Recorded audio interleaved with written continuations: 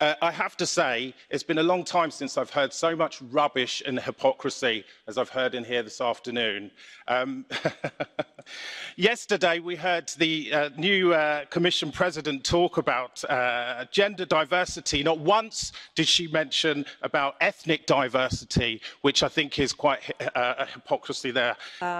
Members are not supposed to use offensive language. So when you talk about rubbish, so please be careful.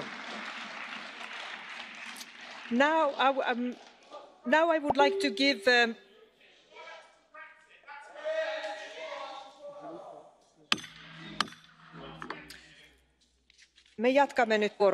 Thank you very much.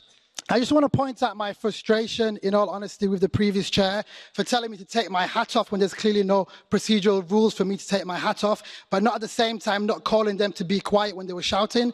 So can you please pass on the message to the previous chair to concentrate on chairing the meeting and not so much on what people are wearing? Thank you very much.